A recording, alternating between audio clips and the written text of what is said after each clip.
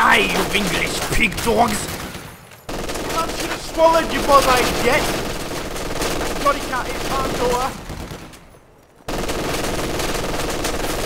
Ah! Hans! Friedrich! I can't fucking see! Ah!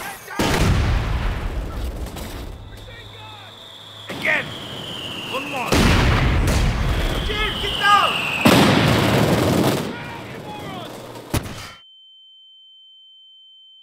Gunther, there's a tank coming! Gunther?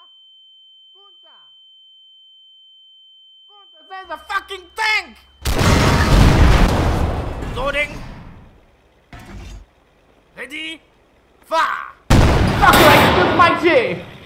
Where are you, you swine? Oh god! Oh, nice try! Hey, what? Where did everybody go? Is this heaven? Scheiße! When the UKF Sniper reaches veterancy level 1, it gains access to the critical shot for 30 munitions.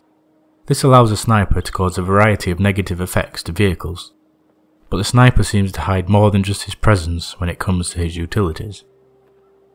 For a quick refresher, when the critical shot is used on vehicles, against a light vehicle, this ability will act as a long distance snare, causing engine damage until the vehicle is repaired.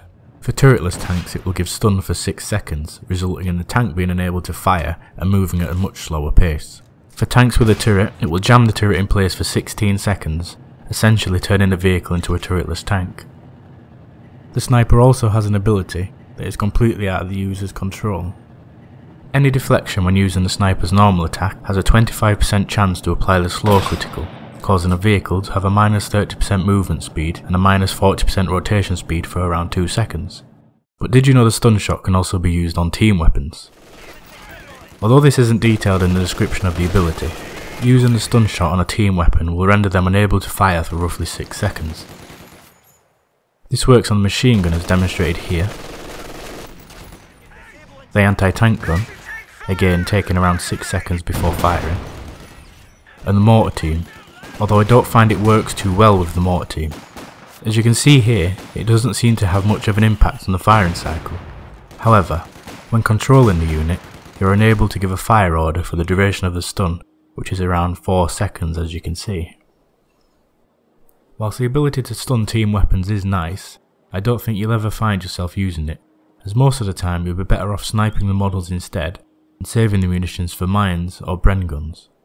But don't sleep on the sniper's anti-tank capabilities, it might just win you the engagement. Thank you for watching.